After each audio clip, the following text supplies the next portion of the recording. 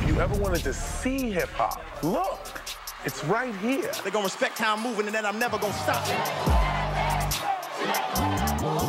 She like the way I rock. She like the way I run. Our voices are the loudest on this planet.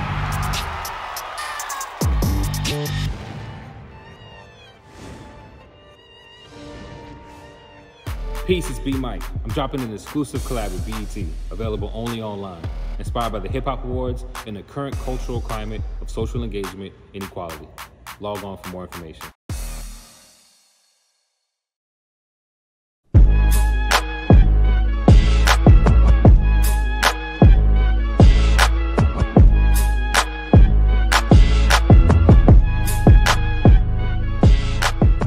Hey, what's going on, everybody? I am Joe Clair, and this is I Art Hip Hop. You know, I heart hip hop, but this is I Art Hip Hop. This is where we have a discussion, a 1 hour discussion about the convergence and the meetings of art and hip hop, resistance, culture, everything, all of it. Now, BET and Viacom's consumer products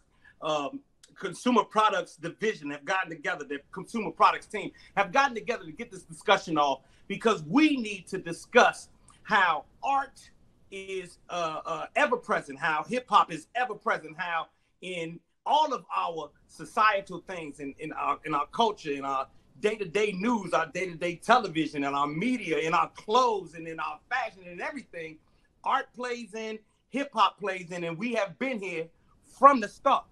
So we have a dope, dynamic brother out of New Orleans. His name is BMike, and BMike is an influencer. He's a visual artist. He's all of it. And since we are, sitting at the 15th annual BET Hip Hop Awards, it was just time to really make this pop off. It was time to really get this conversation going. It's I'm not going to make any, front, like we're not sitting in the middle of a pandemic. Like we're not sitting in the middle of an incredible time because of what's going on in our streets, what's going on with our politics and in our nation. So this is the perfect time to have this discussion. We have some dynamite people to talk to. We're going to kick it off with BMike, but y'all don't want to miss any of the speakers we have coming on today. So I have a thing that they wrote for me to read for my man BMike, so everybody understands exactly who it is that we're about to talk to. And what it says is, BMike has used his work to engage in transitional dialogue about the intersection of art and resistance. And his public murals are a reminder that we all have the opportunity and the obligation. We all have the opportunity and the obligation to create bold histories. Right now, everybody, let's get down, let's get to it, and welcome my man BMike to the cast. It's not a broadcast, it's just a cast right now. Let's welcome my man BMike. BMike, what's good? Peace. I'm excited to be here. Me too, man. Pleasure to meet you, brother. I can't wait to, do this COVID free so we can tap each other up and all that other stuff. Exactly. I'm sending you an elbow right quick. Right back at you, look. I love it. So man, let's get right into it. Let's start off with you and how you describe the intersection of art and resistance. Definitely. I mean, I think all art is about communication, whether, literature, music, poetry, dance, visual arts. It's all about communicating. And I think a part of our communication has always been a type of resistance, the idea that existence is resistance. We oftentimes exist in a way where it's like the fact that we survived, the fact that we're still here is a part of our resistance. In any case, we get to showcase that or to celebrate that is a type of form of resistance. And also in terms of communication, like whatever the people are talking about, we talk about it through our art. And if the people are talking about resistance, we talk about it through our art. We reflect that in our art. And so I feel like that's a huge part of how we contribute to the conversations that's happening in the streets. Well, let me ask you a question. So one, can you remember the first time you picked up a spray paint can to get busy? Yeah, man. So my story's a little bit odd. I went to college for filmmaking. So I thought I was going to be doing that for the rest of my life. I did a bunch of music videos, and post Katrina New Orleans, doing music videos in New Orleans was a process of trying to find these locations that reminded people of what we've been through. That reminded people of the storm and the derelict that the storm had produced. And so I found myself trying to find these locations, and all in these locations were graffiti. It forced me to look at it in a different way. And, you know, imitation is the highest form of flattery. So I found myself going back into these forgotten spaces, not with my camera, but with a spray can, trying to get up as I saw other people doing it. And truthfully, the first like official painting I did, is kind of surreal and serendipitous to be sitting on this panel or this conversation. My homie has a tattoo shop, or had a tattoo shop. He asked me to do a mural on the wall. And I did a portrait of a Public Enemy, and he wanted a clock. So he wanted his clock on the wall. So I had this portrait set up where it was like Chuck D and Flavor Flav with the clock. And that was like my first time using spray paint on an official project that made me feel like, oh, yo, I'm an artist, son. So that was beautiful. I got you. Now, my question is, you know, just a second ago, you mentioned that, you know, our art just pretty much by default, you know, speaks to resistance. Us in this country, most of the stuff that comes out of us speaks to resistance. Was that your experience as well? Or were you just trying to make something dope? Nah, man, I'm keenly aware that I come from a legacy of creators and artists who understood the power in their words, the power in their craft. You know, Paul Robeson said, artists are the gatekeepers of truth. You know, when you think about that idea and that responsibility, it's no way to yield that weapon unless you do it with responsibility. You know, Nina Simone said it's an artist's duty to reflect the times. And so it's very difficult to be from underneath that legacy, to stand on the shoulders of those giants and not try to at its best continue that relay race and continue on that mission. And so I found early on that my art was doing something to other people, and I wanted to be conscious about what it was doing and how I could be intentional about, you know, if people are going to listen, let me make sure I have something to say that's of value. And I still to this day try to think about that every time I pick up a can, a paintbrush, a pen, whatever it may be. I try to think about that responsibility.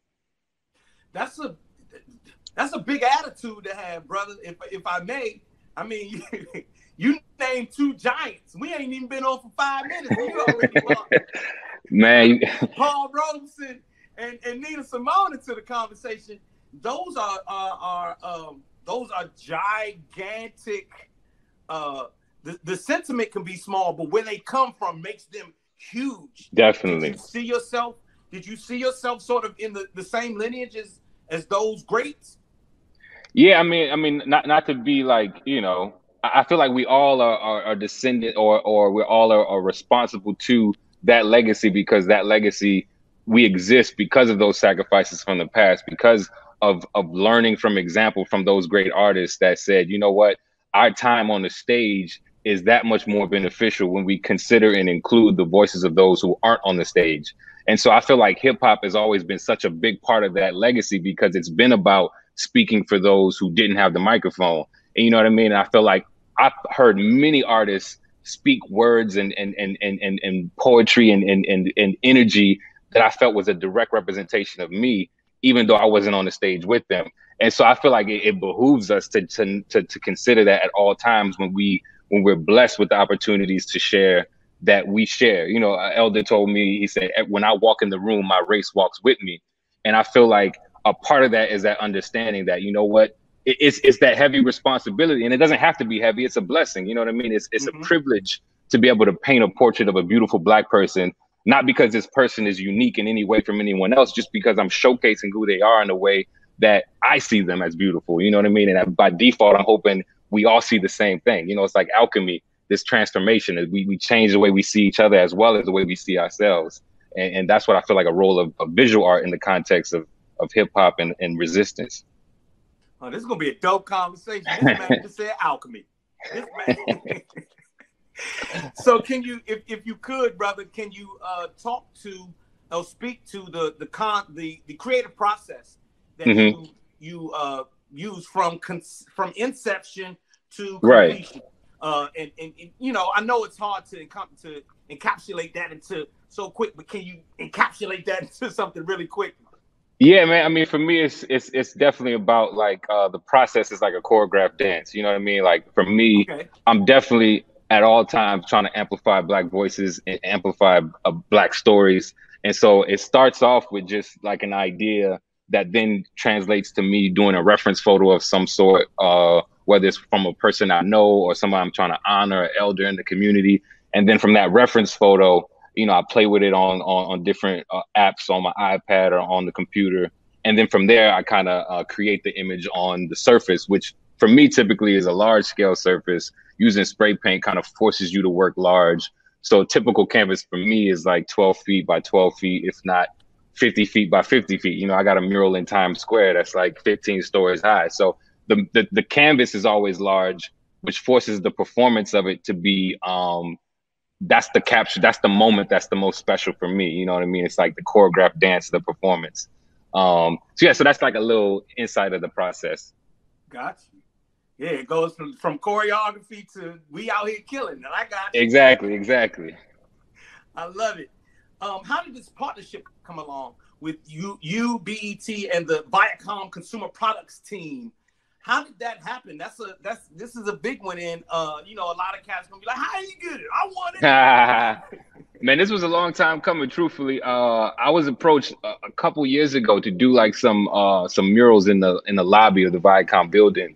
And it started the conversation to think about, you know, how can, you know, like this collaboration potentially happen in the most organic and true way. And it took a couple years for things to be figured out. But as the climate that we're in and thinking about like the work that I try to do and linking up with the mission of BET and the mission of this moment, it just was natural to try to figure out how to create something in this moment. So I'm honored and excited that it manifested the way it was supposed to, and here we are. You know, I want everyone to visit store.bet.com. That's store.bet.com to check out BMike's exclusive collab. We actually have some video of you making the art piece for BET. I want to take a look at that right quick, man. If that's cool with you. Definitely.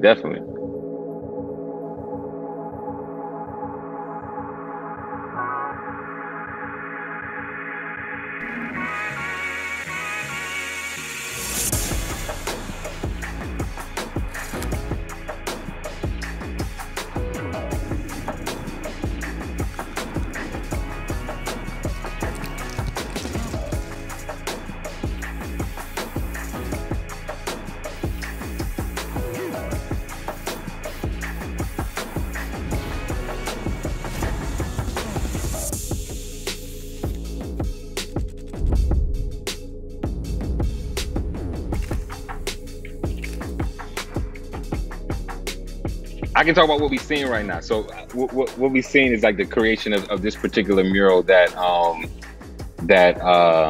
is going to be a part of the pieces that will be available on the online shop. And really, it was just thinking about like the idea of what hip hop has done for us as a voice, as a process of alchemy. You know what I mean? As the idea of like, you know, like Jay-Z said, the same dude you gave nothing, I made something doing. Or being in New Orleans, like Juvenile said, you know what it means to turn nothing into something. You know, it's always been this process of alchemy, this process of transformation, this process of turning lemons into lemonade or lead into gold. And so I wanted to kind of honor that with the mural, as well as like think about the power that exists in our voices. You know, I mean, just like, you know, life and death is in the power of the tongue, and just thinking about how hip hop is such a dope exemplar of, I don't even know how to say the word, a dope example of that. And so that's what I was trying to capture with this piece. And yeah, that's like one day of time lapse that you see on the screen. Just the process getting it in, you know. Use a paper chaser, got your block on fire. You hear me? Look, that's alchemy, son. That's alchemy. Like, you know, New Orleans. Yes, BG had an album. You know what it is to make something. BG had an album cover where he had tough. bullets falling out the sky. It was called Chopper City, and that was at a time when New Orleans was the murder capital of the world. And you could look at that as problematic, or you look at that as alchemy. Like, this dude turned the pain and the trauma that he was experiencing into art. And that's been the truth of Black people since we've been here. You know what I mean? We've been, you know, singing in the fields to jazz, to rock and roll, to hip hop. It's like we've always found a way to not be defined by the worst of what we're going through, but somehow transform it into beauty. And that's a small example of what I hope to accomplish with that painting. Oh, that's the dope, brother. That is super, super dope. Let's bring in, we're going to keep this moving, and we're going to talk about some fashion and where fashion, hip hop, resistance, and all of this meet.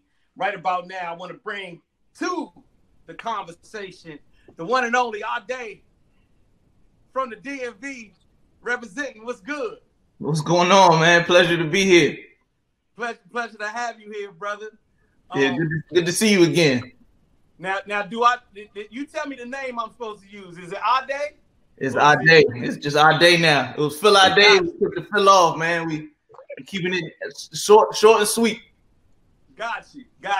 Adé meet BMike, BMike meet Adé. Pleasure, Peace, brother. bro. Peace. So, please, brother, tell us about your connection, Adé. Tell us about your connection between art and fashion, and how fashion is being used as a message board, or has been used, as you saw it, as a message board for hip hop. Well, fashion in and of itself, I feel like fashion is three things. You either using it to show your individualism, to show your status, or to show, or to just make a statement. Mm-hmm.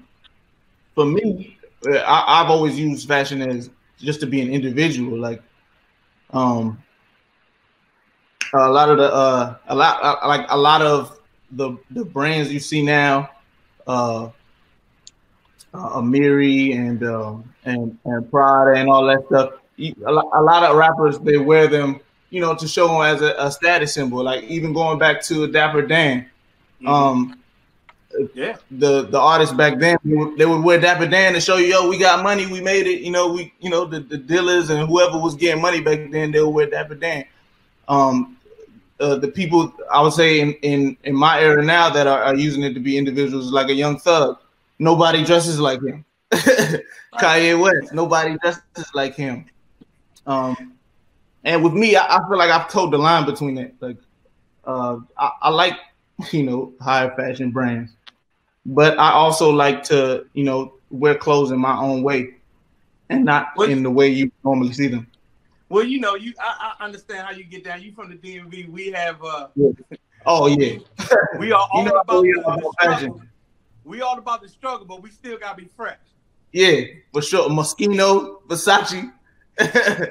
These people for decades now.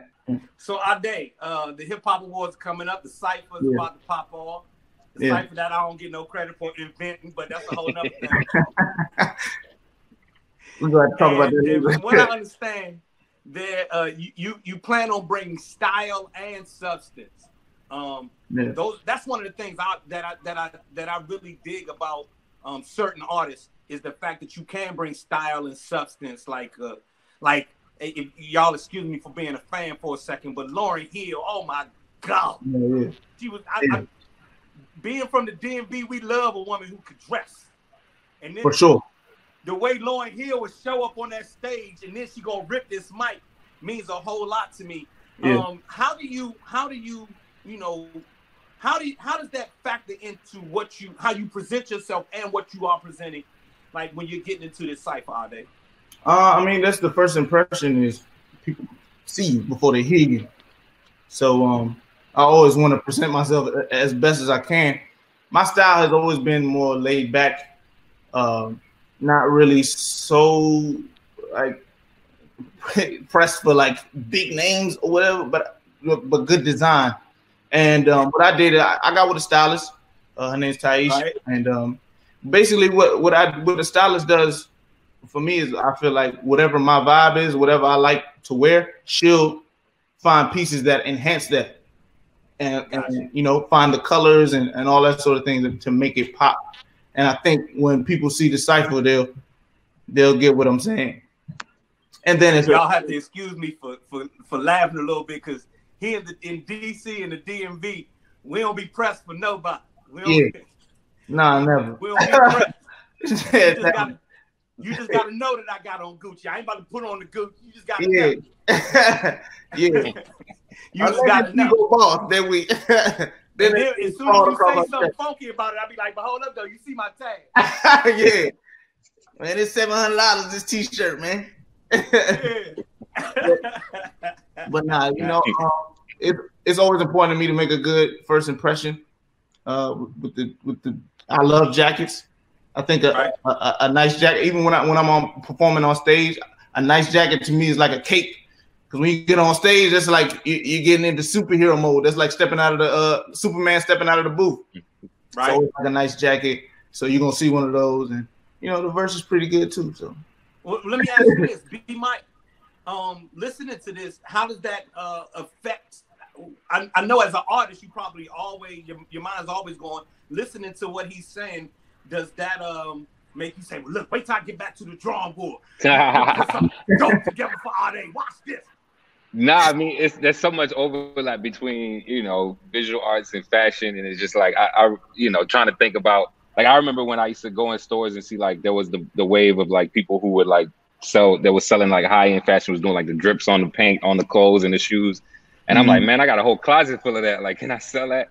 But real talk, so many of my peers who are Black visual artists, they started off painting on T-shirts, and I remember when I was in college, my hustle was painting on T-shirts. Like, I was slinging T-shirts for people. Like, people would make requests. They're like, yo, I need my homie on the T-shirt, or I need this on the T-shirt. And I was sitting there hand painting on T-shirts. So it's such an overlap. Like you said, like, people see you before they hear you. So there's such an overlap on how you curate your style, how you curate your look. You know what I mean? And that's no different from what I do on a canvas. Art and fashion is almost parallel.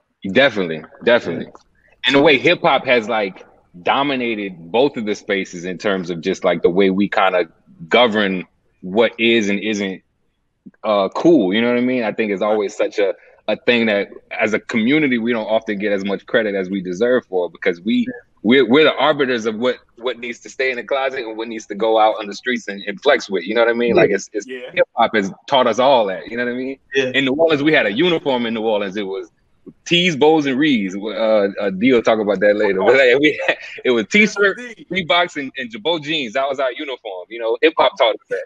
I think every major city has their own, like, you know, whenever I don't have anything to wear, this is what we're gonna do.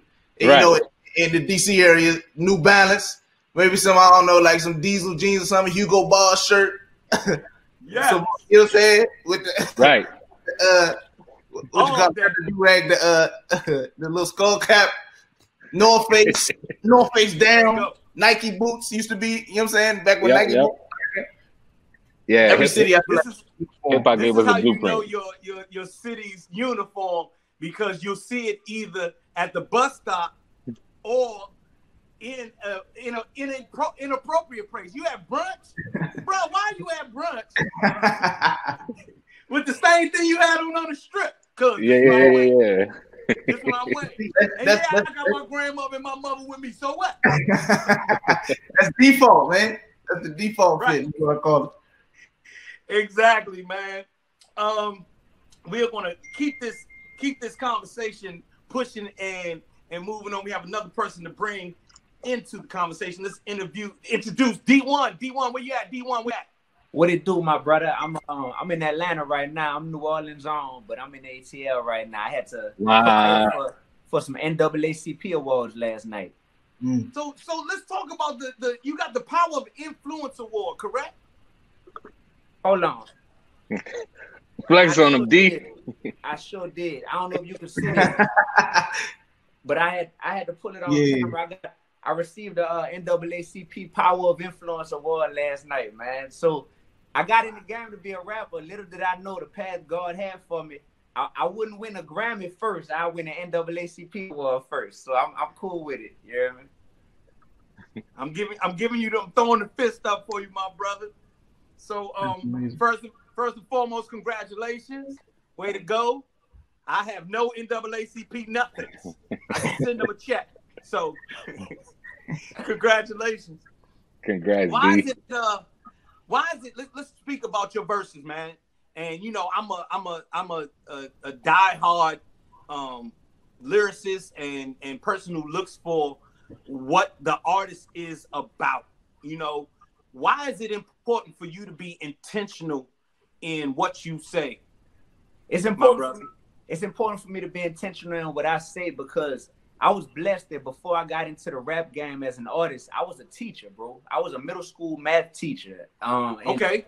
Yeah, back in Louisiana. So every day I'm face to face with the youth, with our future, and I'm seeing how much they look up to their favorite hip hop artists. I saw one of my students get a tattoo that said MOB on his arm, and when I asked him why he got that tattoo, and did he know what it stood for, he really didn't know what it meant. But he got that tattoo because his favorite rapper at the time, Lil Wayne, had MOB tatted on his skin. And it's moments like this that I can't erase from my memory. I'm like, hip-hop is really influencing the youth. I think about myself, you know, wearing soldier rags to be like Juvenile, or speaking a certain way, or walking and talking a certain way because of what my favorite rapper Nas did. So I thought about it, and I said, once I enter the game as an artist, I have that same power in my words to either speak life or death through my song lyrics. And that's been, you know, that's been on my mind. I never wanted to say, well, I'm just gonna give the people what they want until I get to a certain level, then I give them what they need. Because we don't know how much time we have left on this earth, man. You know, my best friend got murdered, and that really shook me up. That was at the beginning of my rap career, and that let me know that I needed to treat each microphone and each platform like it could be my last, you know, and I really take that to heart. You know, there was I sat down some years ago and interviewed some artists by the name of Tupac Shakur and Notorious B.I.G. who said the exact same things, man. So I think you're on a good path, young brother. That mean a lot to me, bro. That's powerful. Master P. Let's talk about your fellow New Orleans artist, Master P. He is receiving the I Am Hip Hop Award at the BET Hip Hop Awards. Can you, one, speak to, from where you sit, a kid from New Orleans, from where you sit, what does Master P mean to hip hop? And then what does he mean to the city of New Orleans? My goodness, where do I start, man? I honestly, bro, I have a great relationship, a personal relationship with Master P, and he has never been shy about giving up game to help empower people moving forward. And, you know, as far as what Master P means to hip hop, he represents the possibility of what can happen when you truly feel like there's no limit to what this world can define as your success. And Master P is 100% the example of believing in himself before other people will stamp or co-sign him. So I understand that the power of branding is something also that I see from Master P. Master P said you're nothing without a product at the end of the day. So whatever you represent, it should be more than just lyrics that you say in a song. It should be a lifestyle. So my motto is 3 is up. So whenever I throw these 3 fingers up, anybody that's a D1 fan, they already know what this means. Be real, be righteous, be relevant. But it's one thing for it to be 3 fingers. It's another thing for it to be a product on a hoodie. You know what I'm saying? And to be on a T-shirt. I learned this from Master P before anybody else, because Master P is going to be in the interview, you know, pulling out his tennis shoes, pulling out the ramen noodles, you heard me, that he had. The rice, the pancakes, the rice, he gonna be cereal. And he got probably a new mixtape that he promoting at the time. Right? and watch this. And people laugh, but the only people that keep laughing are the ones who don't realize how ingenious that is. Because at the end of the day, P is knocking out multiple birds with one stone. It's like, what's the purpose of having the platform and having the attention if you don't have any product? So I respect Master P to the fullest for that. What does he mean to the city?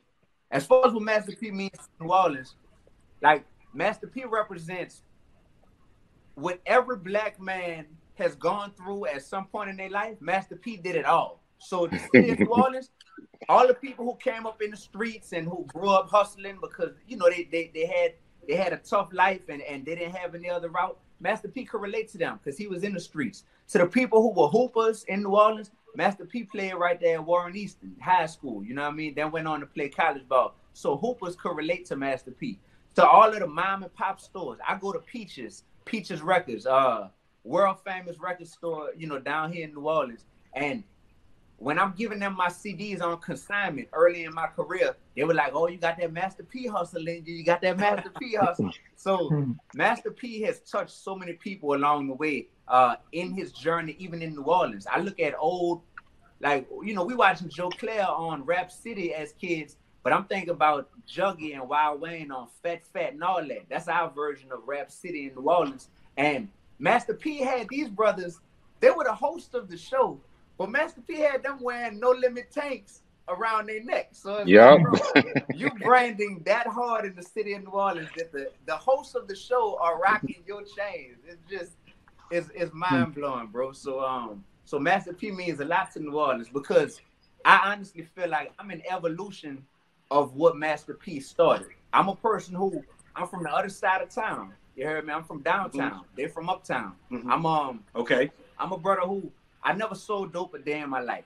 I went to college and graduated. I became a teacher. You know what I mean? I didn't play in the NBA. I played in high school. But although we may be different in different ways, I feel like I'm the evolution because Master P made it okay for me to be comfortable embracing my own story. And that's what Master P did. He embraced his story and he took it to the moon. And that's what I'm trying to do. Man, I love it. For all of you brothers who are sitting here, you know, being able to remember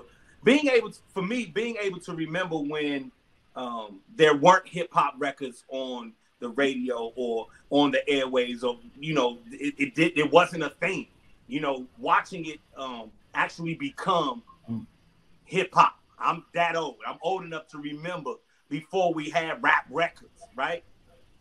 Then watching it, being able to be, like you said, we was watching Joe Clair on Rap City. For me to actually be who that was for you guys, however many years ago, is mind blowing to me every day. But to sit here now, to be able to speak to you guys and for you guys to give it back to me, sort of exactly as we wanted it to play out, is, I gotta let y'all know, this is real dope, man.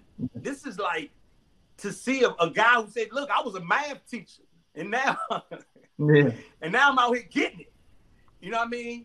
This is incredible, man. I want you guys to know that from an old guy.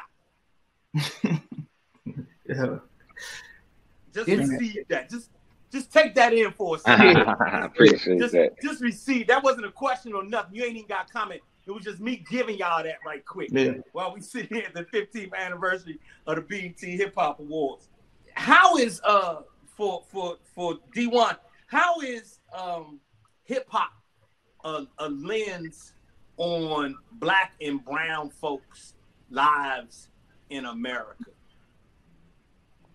We are the owners, my brother. So, of course, this is our art form. This is 100% ours. So as far as it being a lens, it's as much or as little of a reflection on the Black and brown experience in America as we want it to be, because we own it. So it's beautiful for me to see that, honestly, we're seeing that we're not a monolith. So the Black and brown experience, while it's similar in a lot of ways, it's also very, very, very unique to different parts of the country. And I think that that's why we need representation from New Orleans, from Atlanta, from Oakland, you heard me, from New York City, from DC. We need all of this representation because it's all reflective of someone's experience. And I think the best part about the current era of hip hop that we're in and that I'm able to be in as an artist right now is that we don't feel like we need just one artist to represent our entire city. Even within one city, there are different neighborhoods and there are different people who, Black and brown people, have different experiences. Some went to private school, some went to public school, some grew up on food stamps, some grew up middle class. These are things that need to be spoken about in hip hop. And I think that we're doing a great job of that, to where right now, whatever you want to hear from a hip hop perspective as a fan, trust me, it's in the marketplace. If you go out and you search for exactly what you would like to hear, there are artists who are speaking about something that is reflective of what you would like to hear. And some people like to hear their reality in the hip hop music that they consume. They like to hear something that's relatable. And other people, oftentimes people who are outside of our culture, it seems as if they like to hear more of like a fairy tale, more of like like something that's really just almost like a movie, and honestly that exists as well in hip hop. So there's a lot of everything. And at one time in my career, I was curious as to how I could coexist with people who may be glorifying a message that is drastically different from mine. And at this point, I realized that it's not my job to tell someone what to do with their platform, but first and foremost, it's my job to reflect what I would like to see being done in hip hop. And that's all I try to do at this point. And through building authentic relationships with other artists and through being a veteran in this industry, you get the respect that comes along with people seeing that you're successful. And along with that respect and with that love being at the core, I've been able to have some conversations with artists that I never dreamed I'd be able to have, because, artists don't open up a lot of times because they feel like they have to be Superman or Superwoman in front of their fan bases. But, I've been able to have some real transparent dialogue with other artists. And that's one of the best parts about the Black and Brown experiences. We're coming from a place where we can relate, but also to where we have unique perspectives, and that needs to be accounted for. I have to bring our next brother in to the conversation. And speaking of going left, speaking of doing your own, speaking of being not the norm, it is a great honor to introduce this brother to the conversation, because I had never seen, when I discovered this cat right here, I had never in my life seen anything like this. I had never heard anyone like him. To this day, he cannot be duplicated, replicated, or anything else. Please welcome the co-founder of the hardest rap group ever. Y'all give it up for Mr. Chuck D, the one and only Chuck D. Nah, it's an honor to be here with y'all, man. And it's also an honor to see Joe is the OG here. And I've said every time I look at Joe, it's that 21-year-old young man that I was happy to be around. But I'm honored. Thanks for bringing me into the 21st century, y'all. And I come from a product of listening more than talking, but people know me as a person that talks, but my person is as listening, and I'm a result of 500,000 conversations. But I'm publicly known as somebody that talks, because if I'm asked a question, I knew I had to represent a lot of people that thought, looked, felt like me, people who birthed me, people that came after me. So as that spokesperson, since we use the word platforms a lot, we knew back in the day, Joe, especially that whatever platform we had, whether it was a record to a television set to a radio station, whatever that platform, it wasn't an individual thing. It was speaking for many, because you never spoke for yourself. And that's what we came up out of. You've done it so well. So many people have come out of your whole advice, counseling, entertainment. You found a way to thread all these things together, as you do, as a person multi-talented, as we know we have to be, even if we want to talk about the last president, or really the real last president. How many things that he had to weave into the narrative of just his job? He could be funny, he could sing a note, he could drop an authentic, bar of social politics without meandering all over the place. Boom. That and especially seeing, Adé, seeing, BMike with his illustration and his prowess and his words for describing that. And of course, D-1, we played together down in this fine city of New Orleans, and just to be a part of this circle, I'm just sitting back enjoying listening. And that's pretty much the process, because I'm a result of listening and watching more than I'm talking. But that's what we had intended early on back in the day. Like you said, Joe, you didn't have no idea that, boom, out of you, so many people be watching you, and then all of a sudden they control the narrative and they run with the man. But then people are coming up out of BMike and D.I. and Adé, they already see younger people coming up under them like, yo, you inspire me, dog. I'm gonna take, man, oh yeah, how can I actually follow the first steps that you took. Give me some advice. And that's what it's all about, man. And that is a movement, man. Now, when they talk about Black Lives Matter, it's a clear explanation, man. Black Lives Matter is beyond an organization. It's a movement. You know, when D-1 got his NAACP award, it ain't for somebody outside to say, oh, what does that mean? That's up for them to use these gadgets, look it up and see how prodigious that organization is. NAACP is benign as somebody would think. That's Black Lives Matter. Urban League was Black Lives Matter in their time because they was dealing up against a gravity that said our lives didn't matter.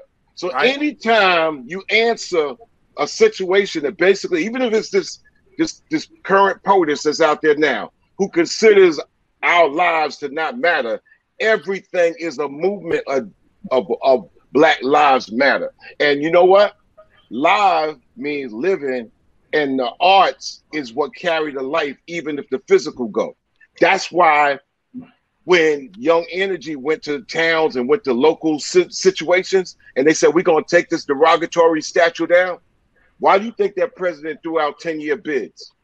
Because he knew that that art and imagery was representing their narrative, which was derogatory. When we start recognizing, like, oh, we recognize that this statue is derogatory. Yeah, it's a piece of art, but it's a little bit more than that. Same thing with a Nazi swastika. That's a piece of art, but it's a little bit more than that. It really started off kind of like homogenous and fertile, but then it was corrupted. Like many things have been corrupted, whether it's the book of a religion you might read, the history you might get, you know, the symbols you might see.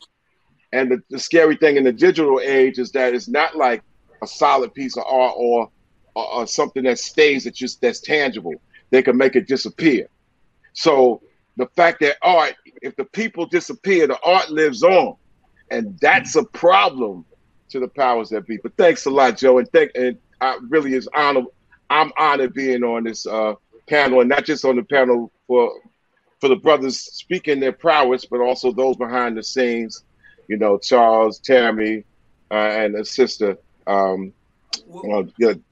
Deja. So, yeah. Well, Chuck, I have to say this. I know, you know, I already know your rhymes back and forth, and I went from partying to your records to listening to your words to taking in what you were actually saying, to you and I actually sitting on news programs together and things of that nature.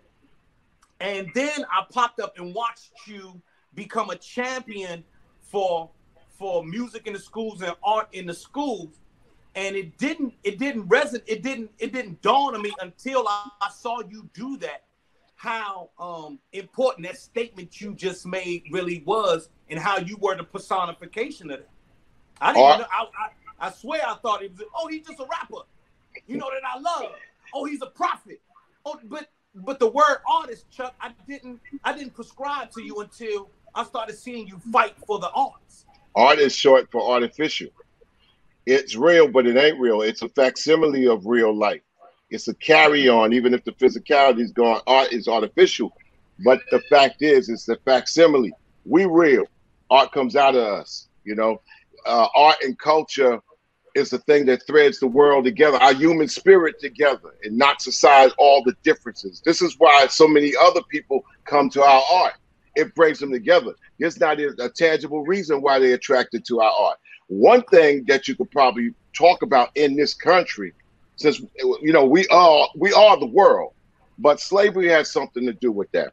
And if big up to Janelle Monáe on her latest film, Antebellum, where it spoke loudly to, like, when the fields was happening, we couldn't say anything directly to that. So we had coda. We had to express ourselves in all kinds of other ways. They showed the scene in there when somebody's like, I'm gonna break this cracker's face, you know. But the truth was that wasn't said, and it came out in the arts, in an artistic way. It might have came in as like, I'm gonna do I'm gonna pick this card with a little bit of attitude or whatever, and I'm gonna hum to it, and everybody gonna hum with me. and I'm gonna put a little bit more muscle in it, with a little bit of this going on, and it's not gonna be tangibly visible. But what came out of it was coda, and this is why we're so attracted to having music and art and culture around us, because we were silenced. And if you're silenced in our typical way of, all right, y'all shut up and don't say a word, we're gonna come at you, came out all kinds of different ways. And that art stands. Even if the people disappear, the art stands, and the art matters, man, because the lives are woven in it. And so, I mean, when you put up a piece of art, that's noise, man. Our skin is noise. You know what I'm saying? You gotta say a word. So my thing, even with rhyming back in the day, it was like trying to take something like from my pops. My pops would untwist me in 3 words, man. He didn't meander all over the place. Everybody got an old uncle. It seemed like they could knock it down in 5 words. And we know, right? The generations have changed a little bit, but what OGs pick up how to get to the point without meandering all over the place. Because one thing OGs don't have, like youth energy has, is time. So you got to treat time quite differently. You got to dance with time. You got to treasure time. You got to share time with those that know the value of time. But young energy doesn't have to know that, because young energy is on the move. That's why I feel that we're in a society that old energy got a guide. They could direct.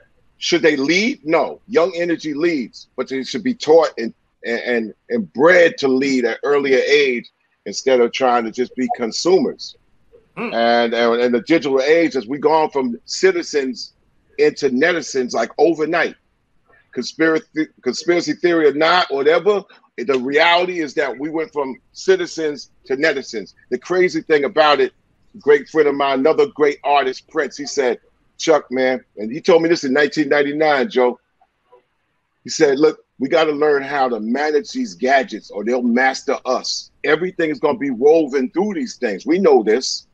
And right now in 2020, the goal is to try to tell as many of us as we weave our lives through it, how to treat this more like a tool than it is a toy.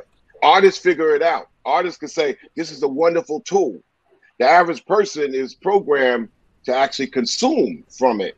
So you try to tell them, like, of course, if you was born in 2005, when you get one of these in 2007 or 8, it's gonna be a toy. You a child. The bottom line, the trick comes when they turn 20, 21, 22. How do I use this more than it's using me? So the arts, this is liberating for artists as a tool. For me, I could do something, and artistically or graphically, because that's my background, my degree, and my hood license as well, you know. And instead of, I'm sending something 3,000 miles away, so instead of waiting for Federal Express and then somebody give me a response over a phone, I could pop, boom, it cuts my time down. It makes me not only cut the time down to what I'm trying to do, but it allows me to teach with the time that I have. It allows me to cherish the time that I have. But you got to be taught these things. I'm pretty sure, you know, I have a radio network. I take pride in being a curator. I've played much of D1's music. Every time D1 come up with it, I would say, look, man, we're going to go on and I got to play it, man. That's my honor. But it's the thing that I happen to be in. So when you actually able to teach the thing that you happen to be in, you make people do their things a lot freely, because they know this is a cycle that goes around. And the sports world has figured it out a lot better than us. But the arts world, with these devices and gadgets, are coming closer to see. You know, Mike B and D1 come from the same city, and they have the same cycle of sensibilities, and they trade off of each other. Even if they ain't even knew each other, it already is just like you just see this thing going on, and they say this is going forward. And then past is present, present is future, no matter what. Everything started from New Orleans. Everything. I mean, as far as us in this United States of America, 48 miles square, 2,000 by 3,000 mile box, because Congo Square was the place that they could not keep all the coda silenced. And it went up the river. And when you study migration, you study the arts, because wherever the migration went, the arts followed. And the arts even led. Because if you're on a barge going to St. Louis from New Orleans, You know, some got to take that trip, make that trip something worthwhile or whatever. You on a barge going to get dropped off in Missouri. So coda is always going on. And music today is sight, sound, story, and style. Now, story could be, you know, people say substance, but substance could be like whatever, man. You talk about squashing a roach on your porch. I mean, that's a substance. It's a story. I get it. I said it. So there shouldn't be no moral obligation for somebody to do outside what they do. I tell many people when the pandemic came along, they were like, "Oh man, I'm paralyzed. I don't know if I should do my thing because I don't know how people going to take this. Because I'm about having this party and who riding, man." I said, "Well, you should make party and who riding music right now. I mean, you should do what you feel, and if you feel that you should say something more, learn about something more, and then say it. Don't let anything stop your arts. Arts are in everybody. The difference is that everybody can't get the arts out of them, and this is where schools come in. Yeah, arts is in everybody, but everybody can't get the arts out of them. That's why they flock to the arts. They flock to the arts because it's a reminder, it's a cord, it's an umbilical cord back into the birth and the pregnancy of creativity. And that's the beautiful thing, man, when you nurture that. Look, there's one reason they took the arts out, especially when I was in high school in the 70s, man. They took the arts out of school systems. We knew that all you got to do is study records and films and art, illustration. You get Black history by default. You get it by default. Mm-hmm. That's the thing. I'm not going to say it was a conspiracy or why they took it out. They basically took it out because of budget. But I'm saying like this. If you have the arts program evaporated in every single school setting and curriculum, but still they want to invest to the football team and the basketball team, you got a one-sided problem. You got a one-sided, because the arts is in everybody, man. Listen, everybody. I wish we could sit here and do this forever, but we are getting to the end of our hour. So in the spirit of letting everyone sort of sum up this hour, I have one last question, and each guy, you know, take 30, 40 seconds and sum this up. In your closing remarks, each of you, tell us how hip hop still has something to say. I think as long as the people are existing, thriving, resisting, the conduit of our voice, in my opinion, that speaks most loudly is through hip hop. And I feel like our existence is resistance. And as long as we exist, and we're going to use that microphone to express why we here and why we always will be here and why we survive. I think there's a painting in the studio in my space here in New Orleans, and on the painting there's a portrait of a person, and on her shirt it says "Still Here." Because when you really think, like what Chuck D was just saying about like how New Orleans from Congo Square to the world, when you really think about all we've been through and the fact that we're still here, there's so much, like, that should give you goosebumps in the idea of our purpose, of our destiny, of the fact that we, through all of that, we're still here. And I feel like you can't silence us. We're not going nowhere. So hip hop is always going to have something to say because we still here. Gotcha. Ade? Every generation has something different to say or convey. And fashion, art, and music those are all forms of communication. So that's something that's never gonna change or leave, is people speaking through hip hop culture, speaking through fashion, and speaking through art, and especially through lyrics. That's gonna be here forever. So hip hop is a forever thing, and it's always changing, it's always evolving, and the stories are always changing and always evolving. It'll be here forever. D? Hip hop is allowing a lot of people to find their purpose in life through being consumers and through being creators of hip hop. So hip hop still has something to say, because as long as this world exists, we have actually created an art form that is allowing people to literally connect with the reason why God put them on this earth. And that is powerful in and of itself. So we will never have a day where hip hop is not needed, because obviously just having normal conversations with people wasn't enough. That's why hip hop had to be born in the first place. So now that it's born, it's going to continue to have to live. And once again, since it was created from Black voices, I think it needs to continue to be amplifying all of the different types of Black voices that there will continue to be as this world moves forward. So hip hop still got something to say for sure. Chuck. Let's not give hip hop the term the end all be all. We've always been hip hop. That's just a term that got applied in the early 1970s, rising out of ashes. But we've been hip hop forever. It might turn into something else. You know what I'm saying? Hip hop is the term of Black creativity spawning, especially if you're being silenced. We've always done that. Congo Square was hip hop. Whatever happens 100 years from now, we still gonna be a creative fireball of energy, regardless of anything. Rap music is rap on top of music. So music have already been defined already. So let's not say hip hop's the end all be all, because it's not a commodification where you can just go out and buy. Like you can't go out and own soul. You know what I'm saying? You can't go out and own hip hop. You call yourself a hip hop company. Yeah, we're a company that exudes soul and stuff like that. It is our creativity, and let's say the future of hip hop becomes clearer when at least women become 60% of the narrative. 60%. And the reason I say that I say this right to say that testosterone, like cocaine, is an ugly drug.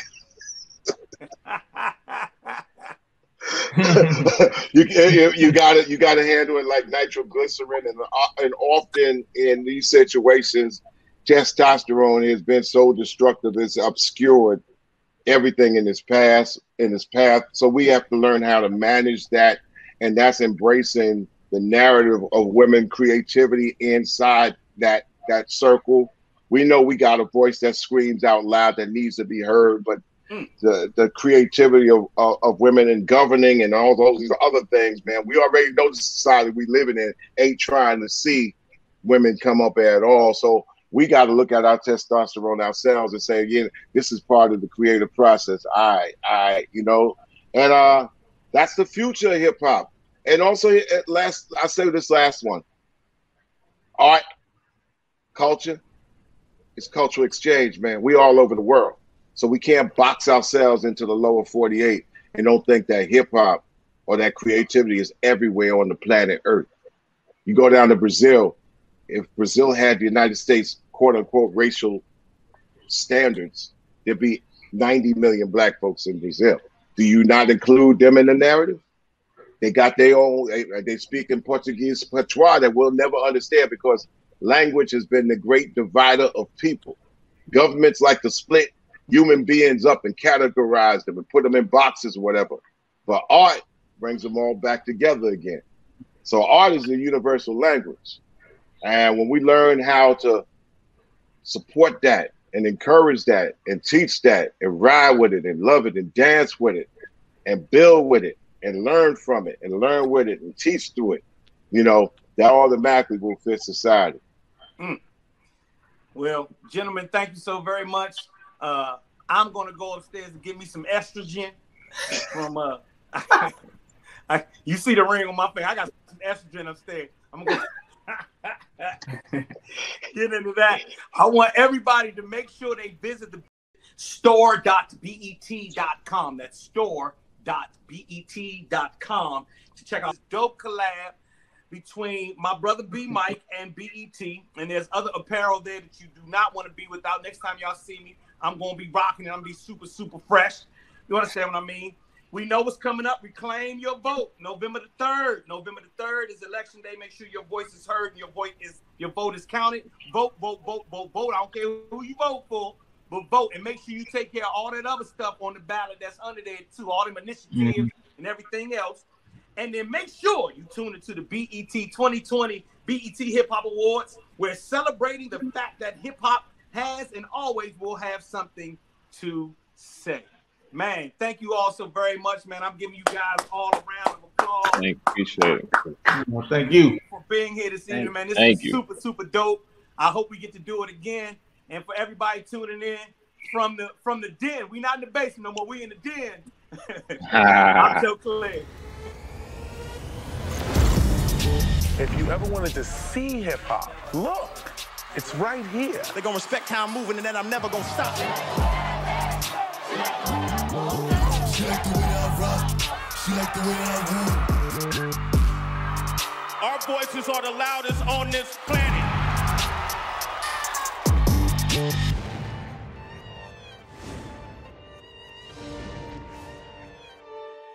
Peace, it's BMike. I'm dropping an exclusive collab with BET, available only online, inspired by the Hip Hop Awards and the current cultural climate of social engagement and equality. Log on for more information.